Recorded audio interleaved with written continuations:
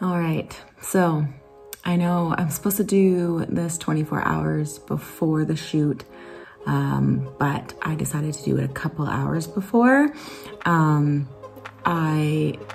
we get closer to the time, I start to go into my head, which is normal for me. Why am I doing this?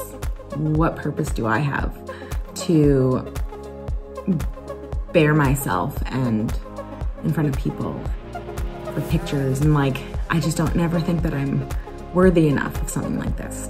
But during my own healing journey, I've come to realize that every woman out there, age, shape, size, no matter what, we are all struggling with something. We aren't alone in this. And when you surround yourself with like-minded people, you become more aware of your self-worth. I have struggled since I was really young, and like, it should never be that way.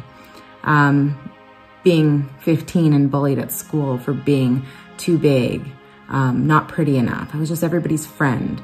I did a lot of work on myself in the last couple of years, and a lot of things that came out that I thought I was done. I thought I was done and over with thinking all these things of myself.